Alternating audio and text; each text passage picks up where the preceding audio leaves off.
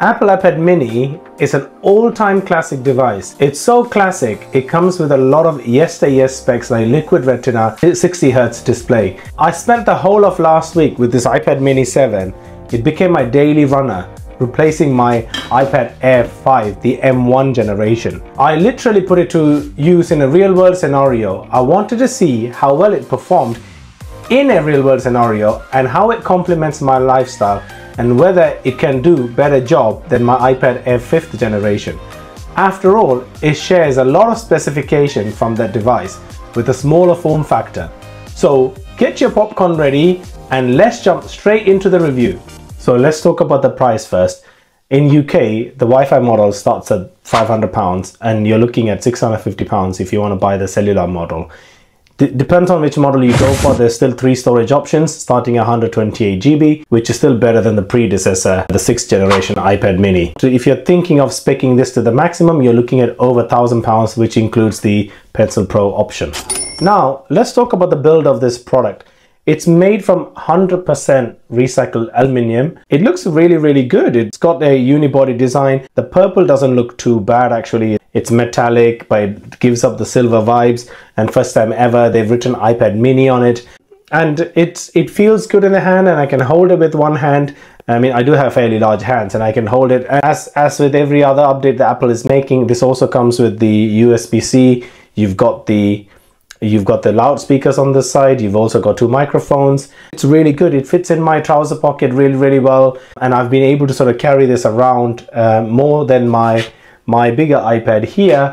But the small factor does really good. But one thing I really don't like is the placement of the volume rocker. So you've got the power button here and the volume rockers here. If you're using on the portrait, you've got the fingerprint scanner go into the tablet, but then if you want to sort of access the volume, it's on the top left or right. And it's even worse if you go landscape mode, put fingerprint scanner here, but then your volume rockers are here, which is fine. But every time if you want to do Apple Pay or something like that, you still have to do this. So I think they should have probably moved the volume rockers on this side. So if you're looking at it in this way, so the power buttons here, the volume rockers are here. I think this would have been a much better design to move the volume rockers on this side. What that would mean is if you go on landscape, you still have the options to increase the volume up or down. And it also supports the Pencil Pro. If you do decide to go with the third-party pencil or any other pencil, the magnet isn't strong. So you can see here, it's very flimsy, it comes off. And another key feature for this iPad is that it now supports the Wi-Fi 6. Testing this against my 15 Pro Max, which has the A17 Pro chip, and then my iPad Air, and I've also tested it against the Samsung FE tablet. And surprisingly, this didn't come out on top.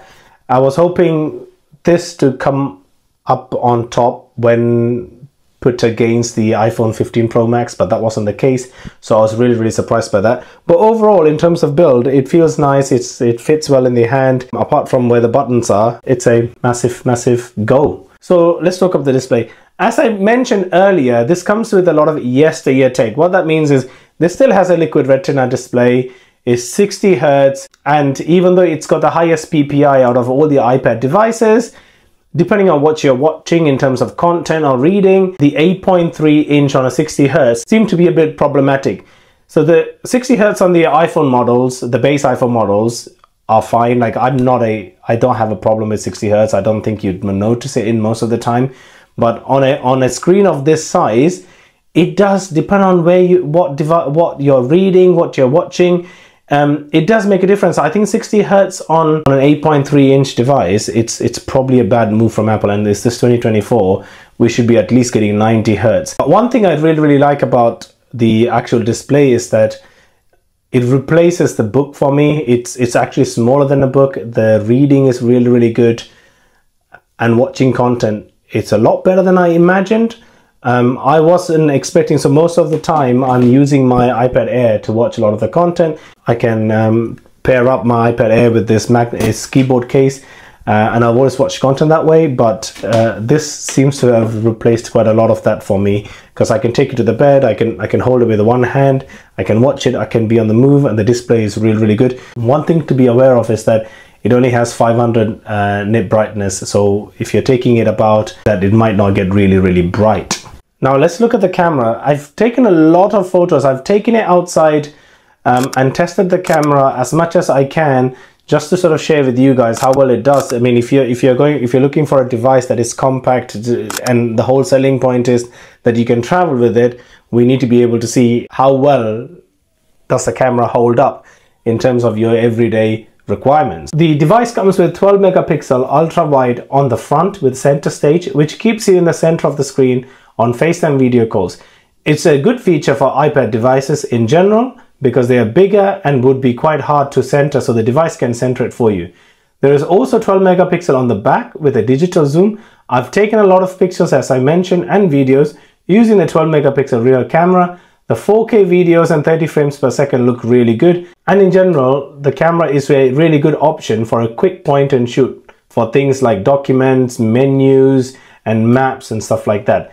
The photos though will have too much of noise on the darker areas, even on broad daylight, but again, you're better off using your phone to take photos and sync them up to the iCloud to view on your iPad.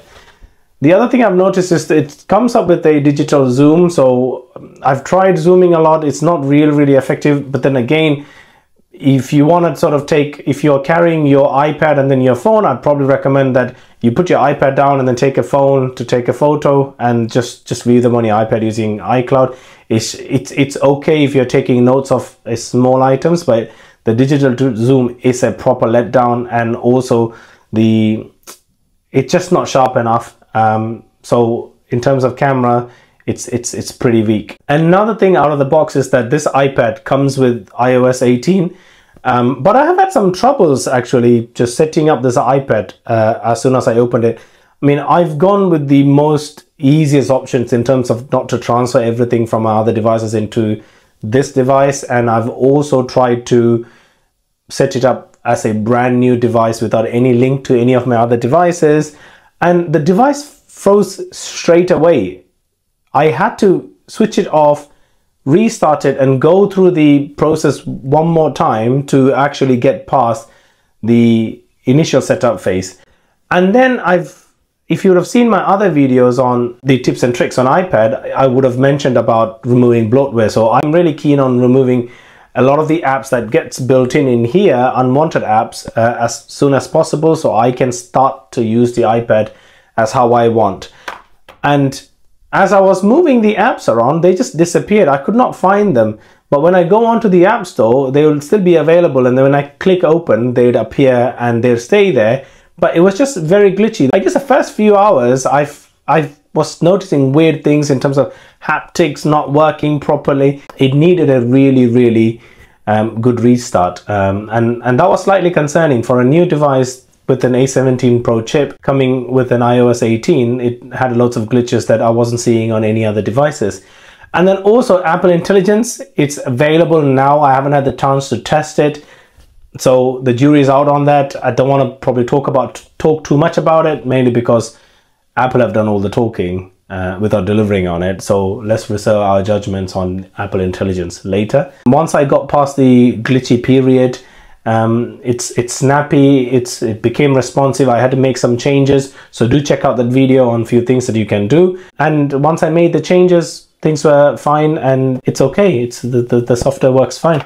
Now let's talk about the sound. If you are going to replace your daily driver with this device, or if you are going to travel around this device, sound is very important.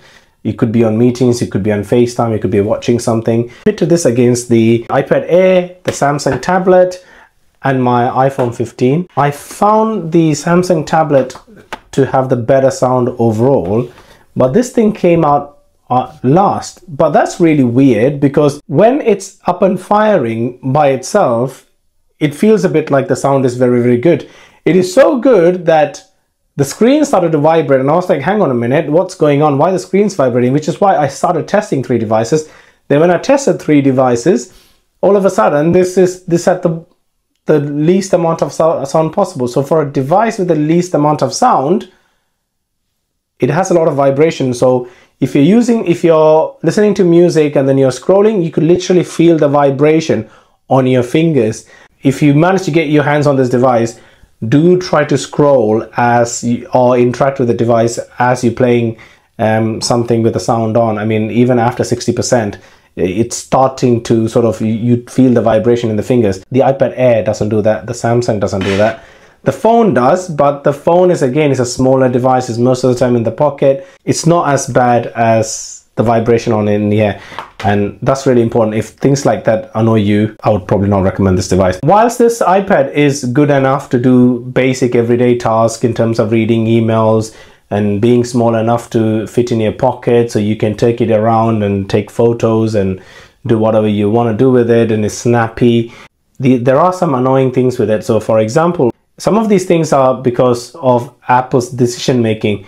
I mean, this only supports the Pencil Pro option, which means if you would have had the previous versions, you have to fork out to buy one. All the Pencil Pro does is it gives you extra features, but why fork out another £100 or more on a pencil when you could buy something on Amazon for cheap? So some of the things that confuse me is Apple's design choices. For example, the Pencil Pro, you need the Pencil Pro to take notes and get the best out of this device. It doesn't support any previous models, and the whole pencil fiasco from Apple is super confusing. I'd rather, you know, Apple just get one pencil that supports across all of the devices. I think that might be the case moving forward with the Pencil Pro, but you just never know with Apple. So this now supports Pencil Pro or the USB-C pencil, but I'd recommend you to buy a cheaper one out of Amazon. And that seems to be the theme with this device, right? Like, there's no smart connectors in here, therefore you cannot, you wouldn't have anything like the Magic Keyboard or any other accessories that take advantage of that. Again, you're relying on buying a third-party accessories. So I find that incredibly annoying that Apple has just sort of sold a device of £500, but then you have to spend even more money to actually get the maximum out of this device. I mean, another thing I found really annoying, as I mentioned earlier, is the screen is just not responsive enough. And I don't know why, but sometimes when I'm pressing on something, it takes 2 or 3 touches for it to be registered. And the same app on an iPhone or on a bigger device is just much better. I just think the 8.3 inches, for whatever reason, means it just thinks that the apps are just not designed correctly. Like I use BBC Sport a lot. When I use the 11-inch iPad, it gives me the desktop view, which is perfect. Or when I'm on my phone, it gives you mobile view. It just feels a bit like this 8.3 inches gets a view that is just sort of in between desktop and mobile, and it's super confusing, and the website just aren't responsive enough, and you just have to click in and around the options. So I found that super frustrating, and meant I resorted back to my iPad Air every time I started having problems with some of the devices. And the last annoying thing I've noticed was the haptic feedback on how to improve the iPad. And again, in my video on tips and tricks, I would have mentioned that everyone should be changing the haptic feedback from a default to fast, but it feels a bit like even at the fast setup, it's still slow. And to me, that takes a little getting used to, because I'm so, for a whole year, I'm using iPad Air, and I know I'm holding a screen for half a second, but here I'm holding a screen for 1 second to confirm my choices. I mean, there's a half a second difference. It might not mean much, but when you're using it every single day and you're moving from one device to another, that makes it different. And I just can't put my head around the fact that why a device that with an A17 Pro chip and an upgrade on a previous version feel a bit like the haptic is a little bit slower than any other devices that I've used. What I think would have made this device really good and taken it to the next level is if Apple would have given this an action button. I mean, we all know that the A17 Pro, when it came out on the iPhone 15 Pro Max, Apple gave everybody an action button, and the fact that they've got the buttons wrong here, they could have given us an action button, and that would have made a massive difference to this device. Another thing I think Apple could do to improve the usability of this device is wireless charging. I mean, this is small enough. I mean, it's smaller than the iPad Air. It'd be nice to sort of put it down and get the benefit of the wireless charging. And again, as mentioned, the smart connectors, that would have been a nice to have. I mean, being able to sort of use accessories that are part of the ecosystem.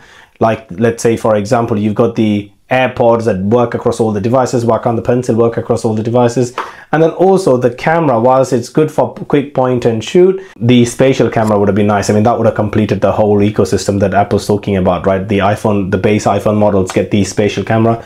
Why didn't this get the spatial camera? One other thing I've also noticed is that I went to the Apple store to have a look at the other colors to compare with these colors, to compare with the purple. And I've noticed there was only one, maybe two demo models of the iPad mini. That just goes to show even Apple doesn't care about this device. They've released it to make sure that it supports Apple Intelligence, and they want to sort of talk about, you know, all the devices now contains, all the device that you can buy in the market has support for Apple Intelligence. But the fact that there were more Apple Provisions demo devices available in the store says a lot about where Apple sees this device. So having said that, so who is this device for then? So I've noticed that Apple doesn't value it enough. I mean, it's not given us new features at all. I mean, it's given you a tech that's available in a newer body and a newer chip, and the newer chip is only supporting the Apple Intelligence. So who's actually buying these devices? So as I asked the question, I come to realize this device is for people that travel around trains. So for example, when I'm taking into the office, when I'm on a packed commute, I can whip this up and I can still consume the content without actually feeling the weight of the device and without feeling it being too small. This is very good for actually content consumption or reading. So anyone who are going to bed reading books, they can use this device now. Stand it on a little tray on your plane as well. Like it's a niche. It doesn't appeal to a lot of the people, but I think that Apple are probably not making a loss on these devices, which is why they haven't let it go like the mini iPhones. But that's my take. I think it only appeals to certain type of people that are willing to move, people that want probably a smaller device but just big enough than the iPhone. That's confusing. Okay, so having said all of that, what is my final verdict? Has it got enough to replace my iPad Air as a daily runner? I'm afraid not. That's mainly because Apple haven't done this device any justice whatsoever. I mean, even if you go into the store, it's been put into the furthest corner possible with one or two demo devices. It comes with the yesteryear tags. I mean, Apple could have given us a lot of the new features. They didn't do it. And I didn't really want to make this video saying the same thing as everybody else did. But unfortunately, whilst the positives in terms of taking it around, consuming content, when, you know, I haven't got a seat in the train and I'm still using a bigger device, and I can still type emails and consume content, that's all really nice, and read my book and all of that.